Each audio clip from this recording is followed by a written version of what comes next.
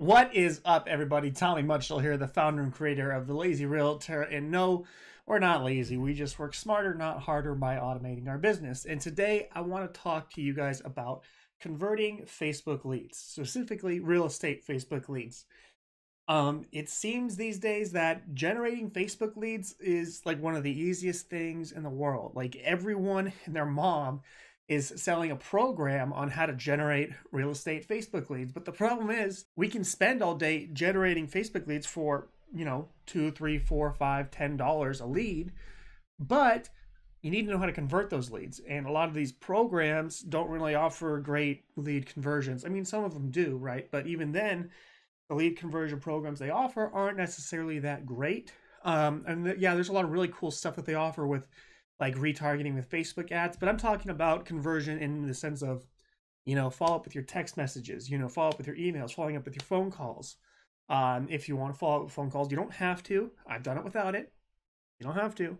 But text message and email campaigns is specifically what I'm referring to. And today I want to help you with that. I want to show you how to do that so you can convert more leads. So let's just jump right into it. So here we are. Facebook leads, list of homes ads. So you got a bunch of different types of Facebook ads you can run.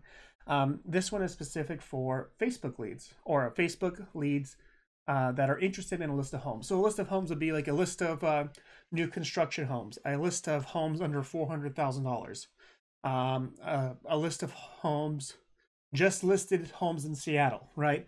So something like that, like a list of homes, right? So that's what this Facebook ad is targeted for. It's not targeted for sellers. It's not targeted for just listed, right? Or coming soon.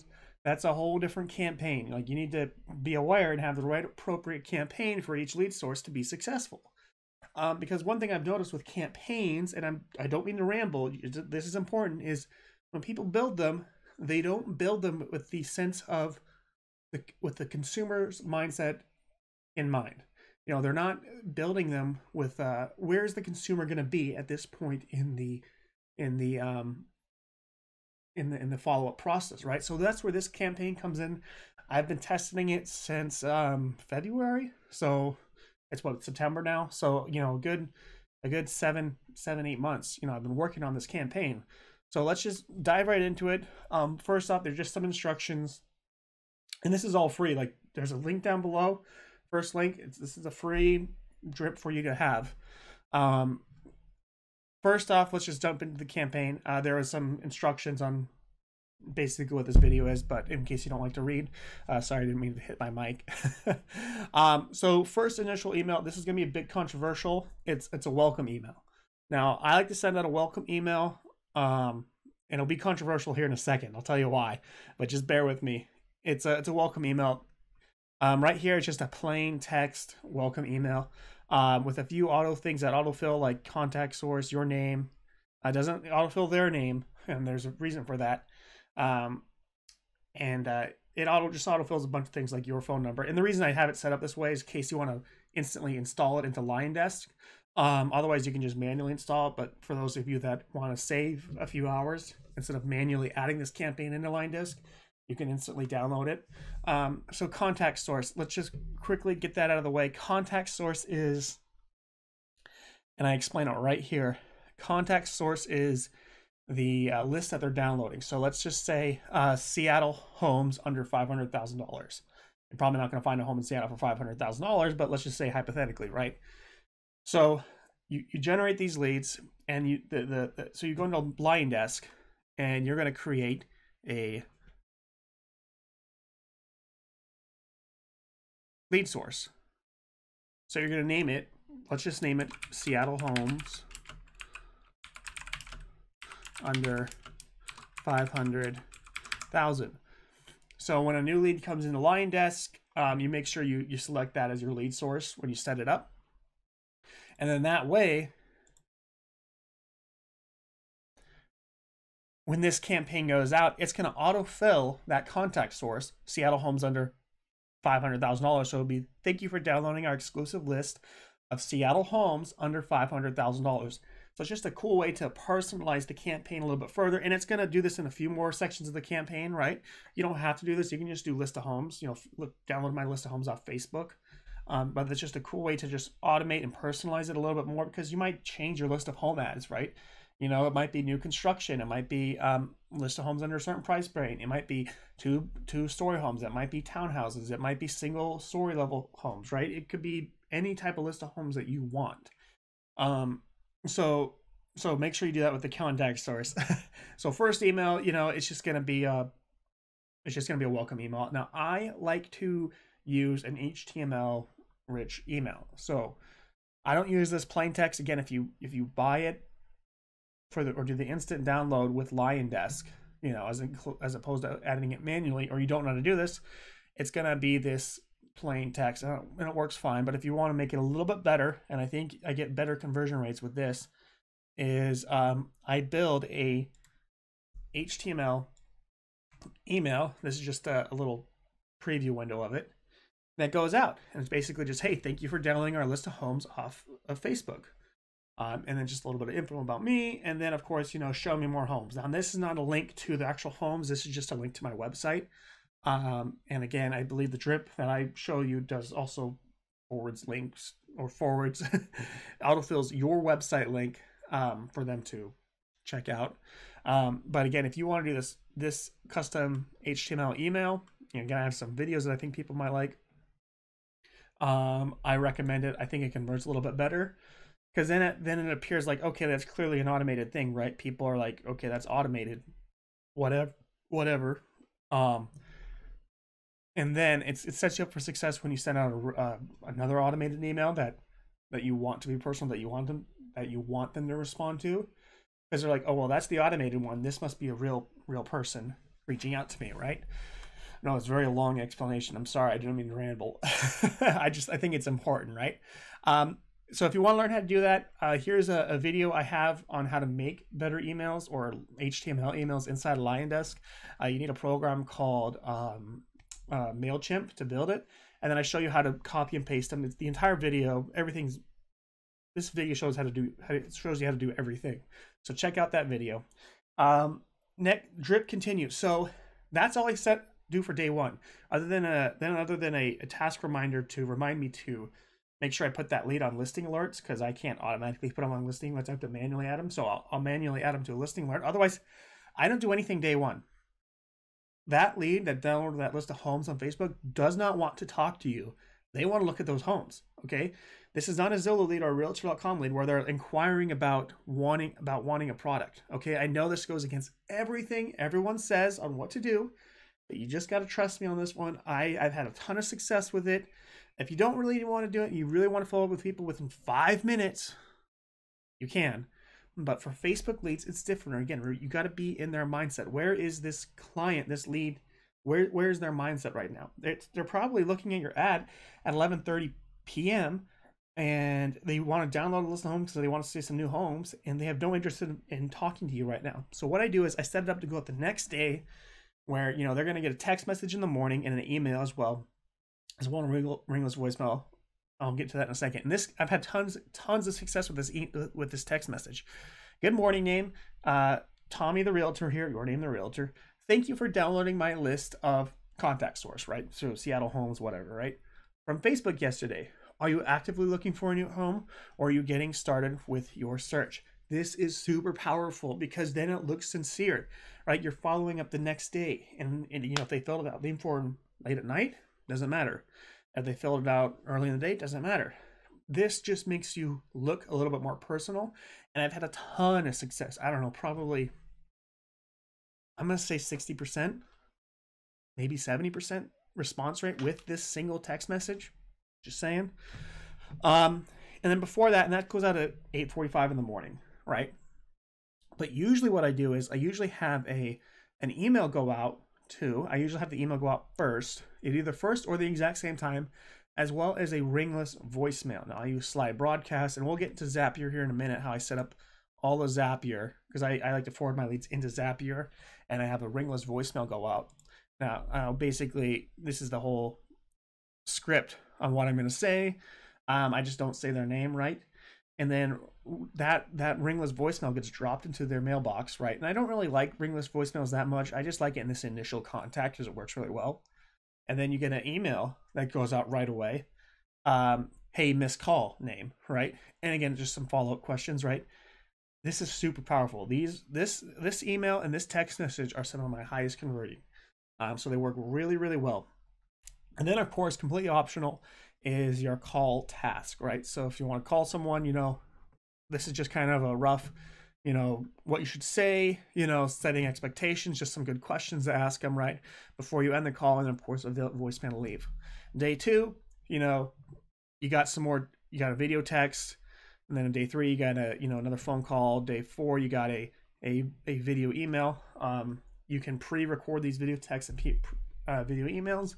It does work better if you say their name. So if you do it individually, but if you want to pre-record it, you can.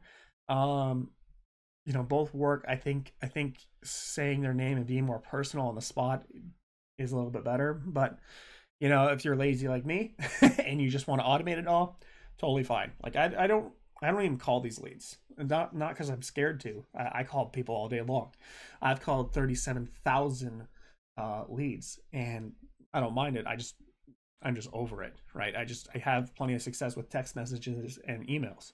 So, and then it's just all automated from there. So that's just text messages, phone calls, emails, no video stuff. There's some videos that come up later, but just the first few months, actually the first year is just, hey, checking in. Do you want an updated list of homes? Emails. The emails that go out are just a few personal, like, lead converting emails, like location is everything. It's complicated name, like I hope all is well. Buying a house is complicated. If you have any questions, please feel free to reach out. And then the rest of the emails are usually just checking in, like, hey, monthly home search check-in, right? How are you? Just want to double check, make sure the homes I'm sending you, do they still match what you're looking for? Any fine tuning you'd like me to do? Let me know. Right, and those go out once a month. Super powerful. You don't want to bombard them with too many emails, because if they're not opening them and looking at them, it's going to hurt your email reputation, right?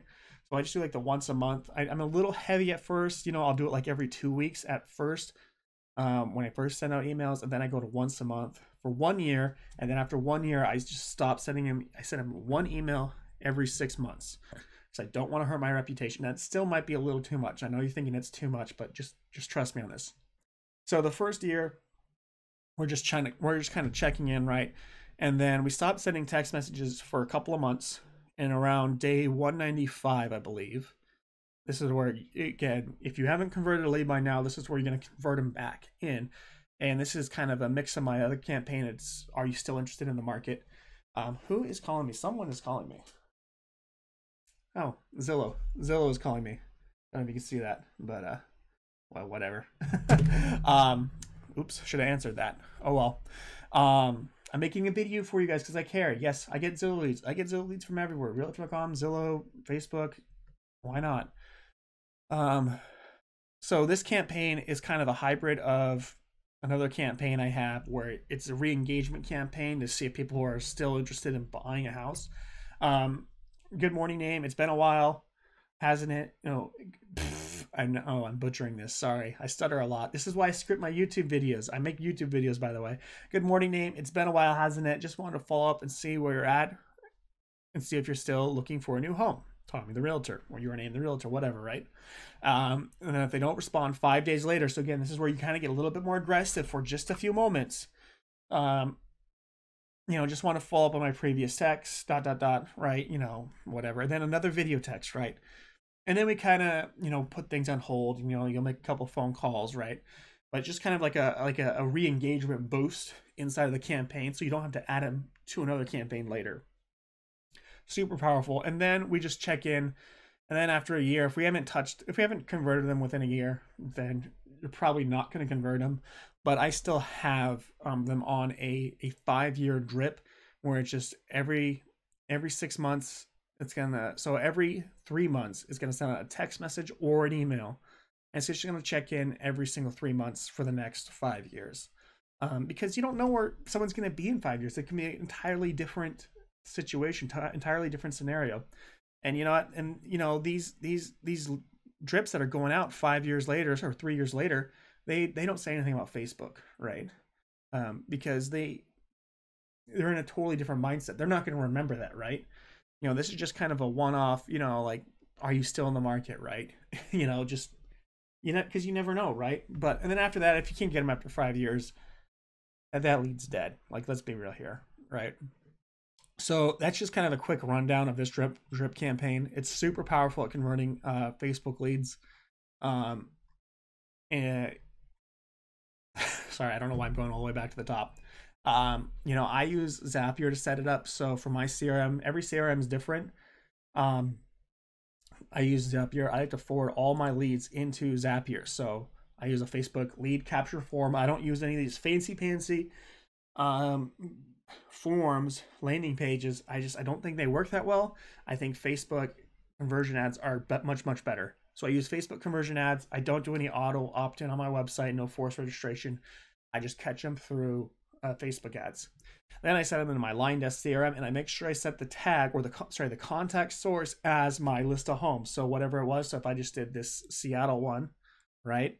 So Seattle homes under $500,000, I would make sure I select that, inside of Zapier. Okay, then I forward them into Real Scout. Real Scout is my IDX, my home search website where I send them listings, and then I have to manually. So it automatically sends them in, and then I have to manually add them to a search. Whatever. I get 2 or 3 leads a day. It's not that big of a deal. It takes like 2 minutes.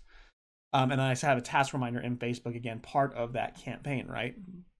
Sly dial or Sly broadcast, where I send out that ringless voicemail. You don't have to do it. I just think it helps convert that email a little bit better. You don't have to do it.